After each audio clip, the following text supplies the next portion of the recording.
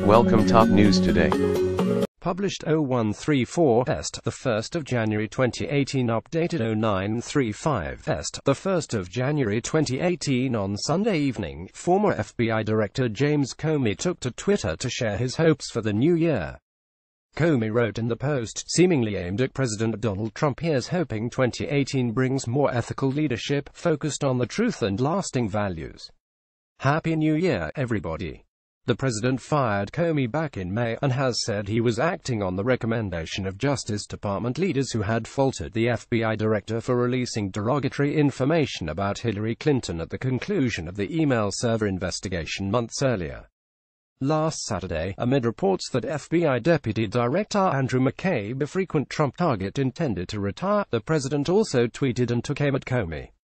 Former FBI Director James Comey took to Twitter Sunday to share his hopes for 2018, which include more ethical leadership. James Comey listened during a Senate Intelligence Committee hearing in Washington, D.C., U.S. on Thursday, June 8, 2017. President Trump is pictured with son Barron arriving for a New Year's party at Trump's Mar-a-Lago resort in Palm Beach, Florida. On Sunday, wrote, "How can FBI Deputy Director Andrew McCabe, the man in charge, along with Lincoln James Comey, of the phony Hillary Clinton investigation, including her 33,000 illegally deleted emails, be given $700,000 for wife's campaign by Clinton puppets during investigation? The irony is most politicians would recognize that perpetuating silence post-firing would have been the most effective course." Jacob Frankel, a Washington defense lawyer and former prosecutor, told the Associated Press. "In the event charges are brought or impeachment proceedings are begun, that kind of inconsistent messaging would present entertaining fodder for cross-examination." Frankel explained that also could provide material that could be used to challenge a witness' credibility.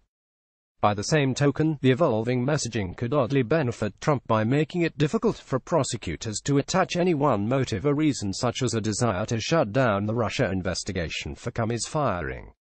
Once you start picking on one tweet or one message, then it becomes, "What about this tweet or that message?" You're constantly having competing messages, he added. Last Saturday, amid reports that FBI Deputy Director Andrew McCabe, a frequent Trump target, intended to retire, the president also tweeted, "Took aim at Comey. Trump shakes hands with Comey during an inaugural law enforcement officers and first responders reception in the Blue Room of the White House in Washington, D.C., U.S., on Sunday, Jan. 22, 2017.